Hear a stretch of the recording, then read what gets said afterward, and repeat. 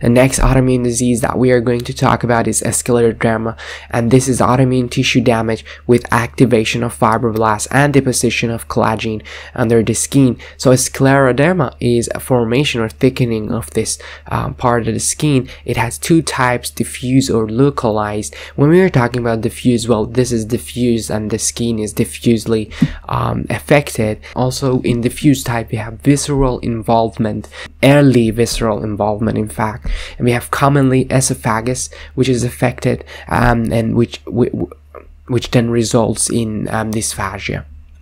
Now when we are talking about localized scleroderma, we are talking about local skin and late visceral involvement. Here we develop Crest syndrome, and each of the letter of this word is standing for one of the presentation of this disease. So we have calcinosis and anti-centromere antibodies. We also have Rayon phenomenon, esophageal dysmotility, and sclerodactyl, and telangiectasis of the skin, which is basically dilatation of the superficial vasculature of the skin. Now, you may ask why esophageal dysmotility is happening, and that's because the peristalsis is impaired in the case of scleroderma in patients with localized or diffuse scleroderma, which leads to difficulty swallowing food. Now the next autoimmune disorder that we are going to talk about is rheumatoid arthritis. Here, this is more of a chronic inflammatory disease which affects joints but may also involve extra-articular tissues. And in these patients, one of the findings is that rheumatoid factor or IgM antibodies against the Fc portion of the IgG in 70% of patients.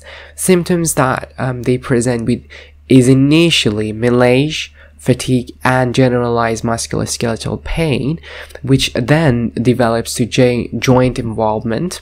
The joint involvement is symmetrical, and the small joints are affected first before the large ones, and it's a non-suppurative proliferative arthritis. And definition of arthritis is warmth, swelling, and tenderness in the joints, usually bilaterally and most commonly in hands. Here you can see different stages of the disease. The first stage is earliest stage. Here we can see on the pathological finding synovial tissue being vascularized and the new vessels formation in the earliest stage of disease. In established stage of disease, here we can see lymphocyte infiltration, which then leads to destruction of the synovial tissue.